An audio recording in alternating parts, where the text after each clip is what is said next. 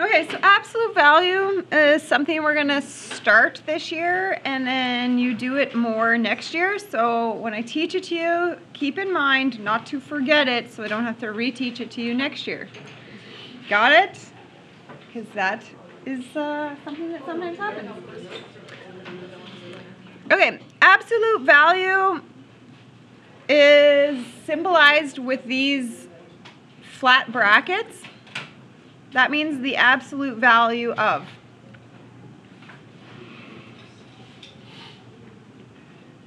Okay, so they're flat brackets. That's what they are, of whatever's inside. So I think of absolute value as thinking about distance. Okay, so for instance, if you're going to drive to Rosenfeld, let's say that that is 5 kilometers that we would go north, so a +5, versus Gretna would be a -5 because it's 5 kilometers south. But in a context of distance, it doesn't matter if you go a +5 distance or a -5 distance because you're still going a distance of 5. So if you are in physics, maybe you would understand it's the magnitude of the number without the direction. So I don't care if it's a plus or a -5, I care that it's a magnitude of 5. Okay, does that make sense? Without the direction part. Okay, so here's number 1. The absolute of 3 is 3. Has a magnitude of 3.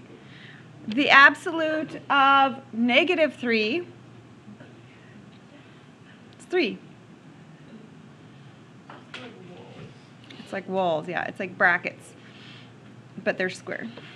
Okay, so mathematically we have to treat them like brackets. So I'm going to do inside the brackets first. So what do you have inside the brackets?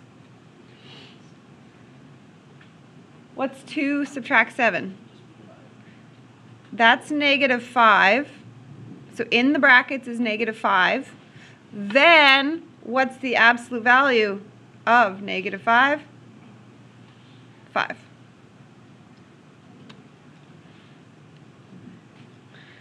So in the brackets, 10 subtract 2 is 8.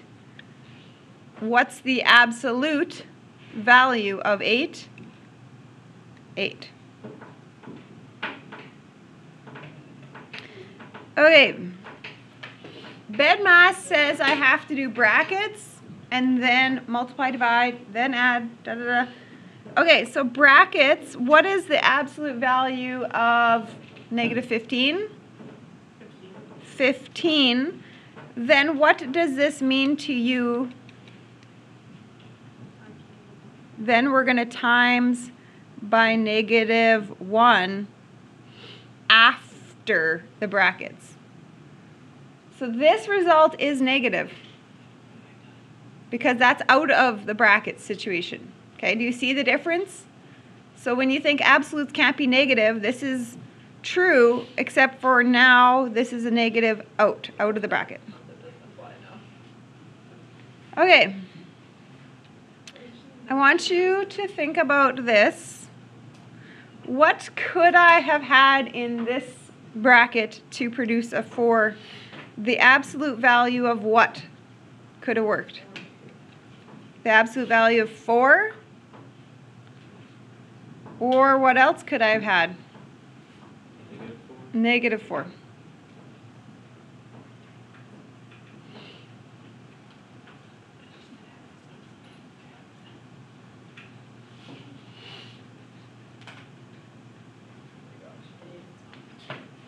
Okay, number 2, the inside of the brackets, so this time the bracket says 2x.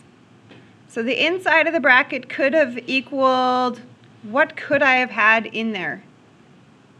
I could have had a 10, or what else could I have had in the bracket? Yeah, for x, but I'm saying the inside of the bracket could be a 10. Oh, right. Yeah, so I'm just saying the inside of the bracket right now, not the solution. You're ahead a step yet. So the inside of the bracket could have been a 10, Or the inside of the bracket could have been a -10, which makes x be a 5 or -5.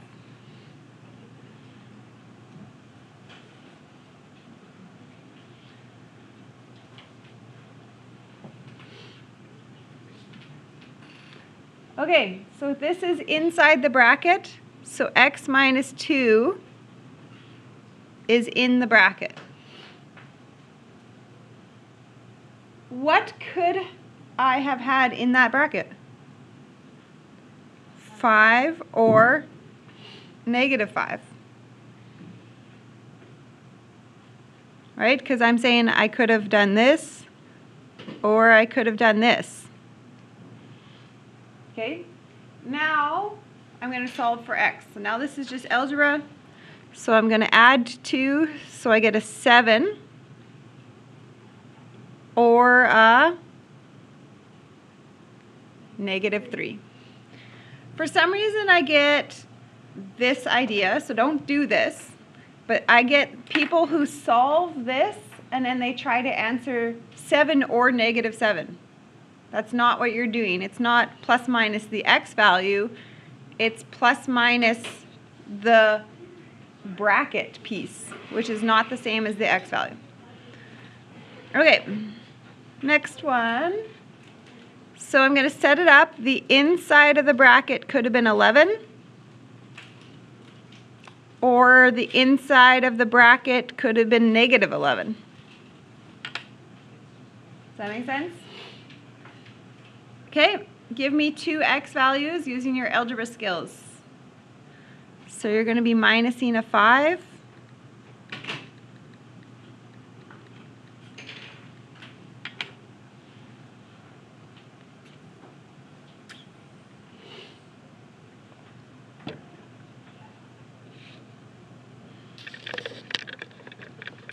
Okay, the next one, I'm not going to start yet.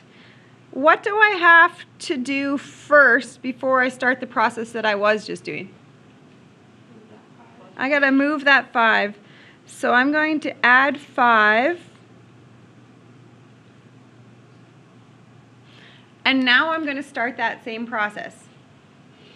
So the process was this bracket piece could have been an 8, or the bracket inside could be a -8.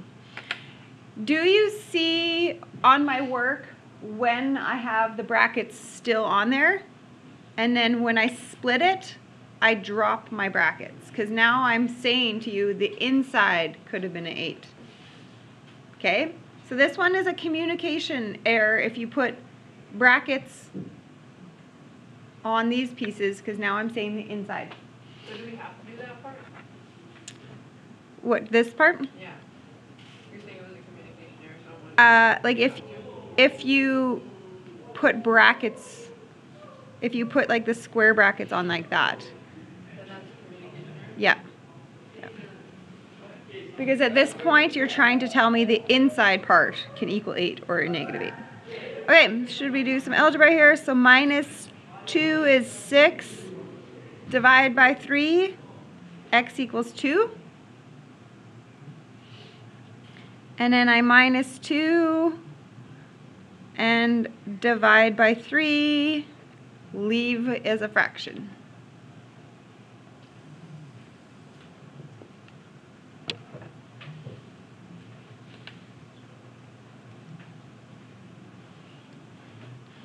Okay, next one, I'm going to subtract 5.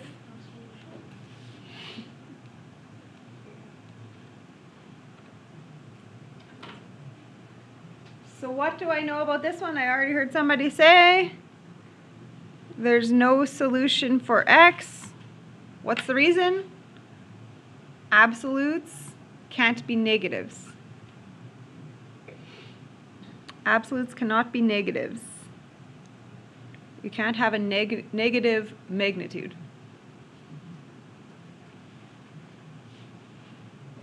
Okay, let's see if you can do this one on your own. It's exactly like this. So move the 20 part, and then can you split? Okay, see if you can do this one on your own. Move the 20 and then split.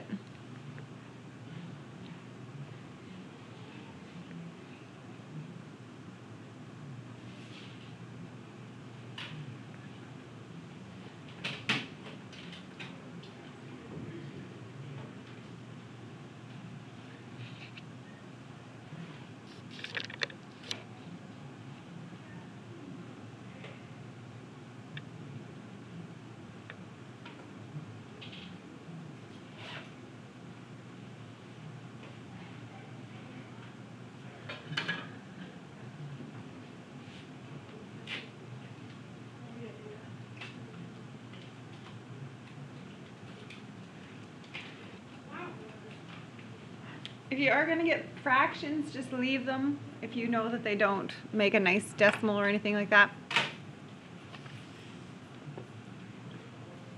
Okay, how did it go? Did we match?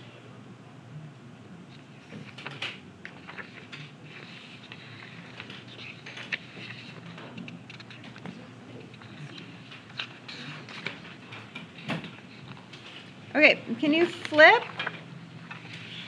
to this one that says graphing absolutes?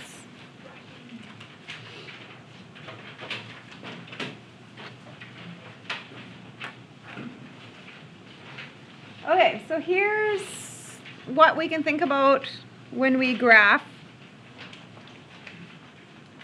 What happens when you absolute a positive number? Like the absolute value of 10. 10. So what happened? It stayed, right? The absolute value of 10 is 10. So it was just the same. What would happen if we absoluted the number 0? What's the absolute value of 0? Still 0. So it stayed. What happens if I absolute value a negative number? So for instance, what's the absolute value of negative 5? 5. So what happens? It changes to positive. And those are the big rules. So if it's positive, it just stays there. 0 stays there. But absoluting a negative number changes. Okay, ready? So if I look at this graph, can you overlap this piece because it was 0 or positive?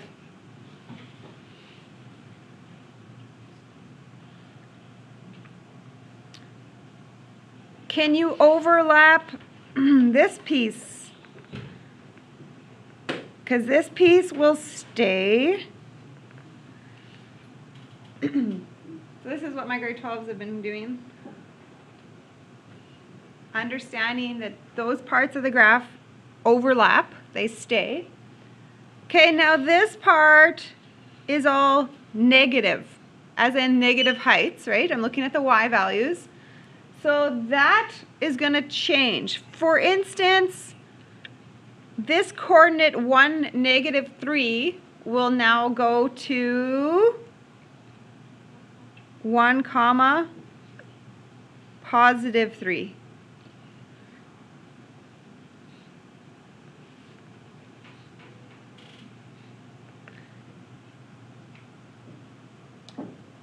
Okay, do you see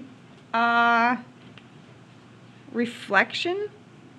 Can you see that little part where I just kind of flipped it over positive?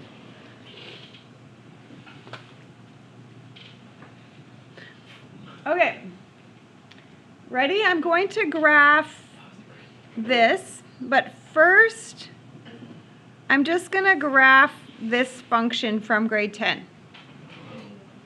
What do you know about this? And we're going to do it lightly shaded, or like a, because it's not our graph, but I'm going to first do this. What do you know about graphing this and it's a line? And you did it in grade 10. There was 2 things we would have done. M, X plus B. Do you remember what an M is and what a B is? M is your slope. M is your slope, which is your rise over your run. Remember those words from grade 10? Yeah? Everyone's just flowing back into your brain. You're like, we didn't do this. I don't remember this. And the B, remember what that was on a graph?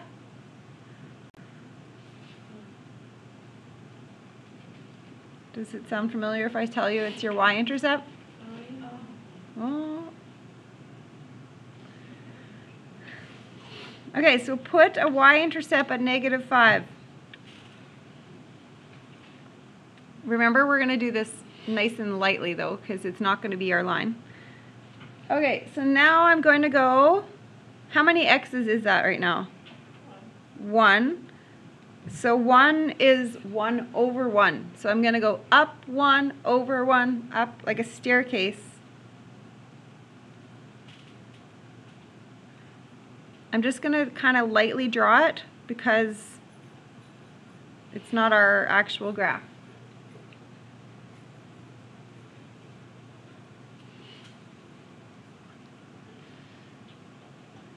Okay. Now we're going to do the absolute value of it. So what do I know? Which part of this graph stays? The positive or the 0 part.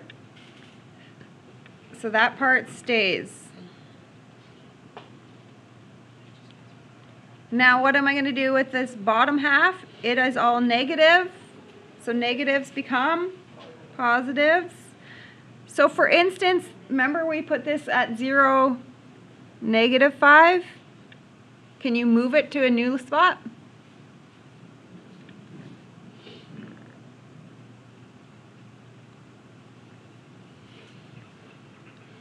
And that's what your graph is going to look like.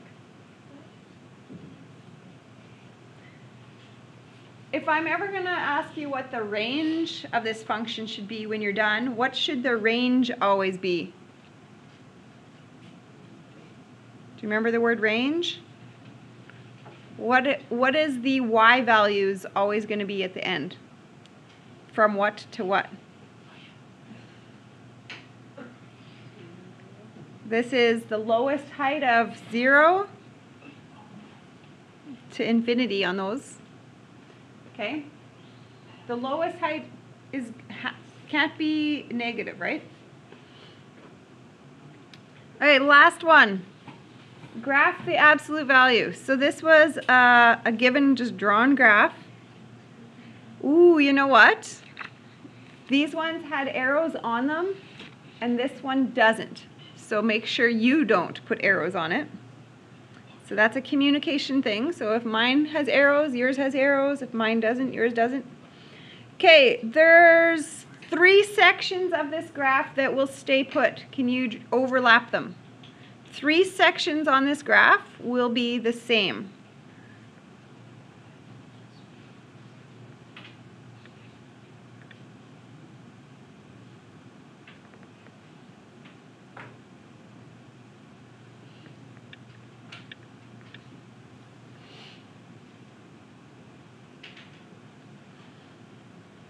Okay, so those pieces, this is just going to make sure you can really clearly see it.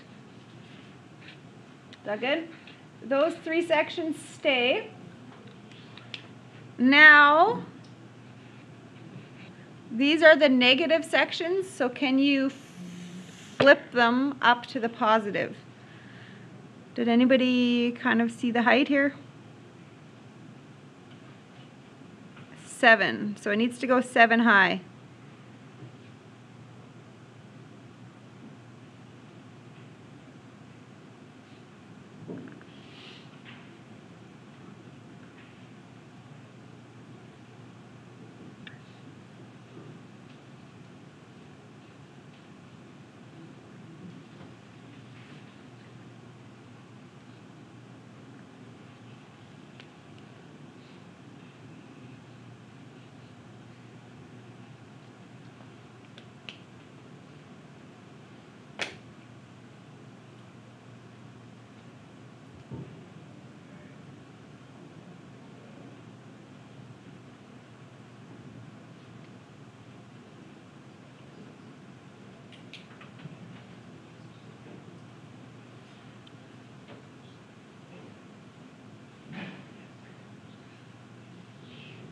There we go.